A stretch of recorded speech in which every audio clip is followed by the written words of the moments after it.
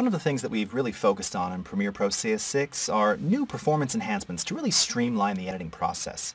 And by adding adjustment layers, which you already know from Photoshop and After Effects, it allows you to color correct or add effects across multiple clips with one simple operation.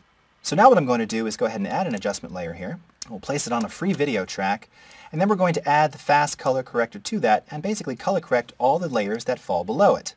Let's go ahead and choose Video 5 here, go up to Effects. I can choose my adjustment layer, double click on the fast color corrector to apply it, which is also new in CS6, twirl it down here, and now as I play the content back and adjust my input level sliders, we're seeing real-time adjustments, real-time color correction on our clips leveraging the GPU and specifically OpenCL on my MacBook Pro, totally new for CS6.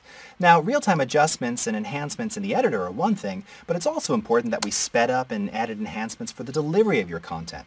Well, Adobe Media Encoder CS6 makes that a reality by adding the new preset browser, which offers dozens of common destinations like YouTube or Vimeo or tablet devices to allow you to deliver your content faster and more efficiently than ever before.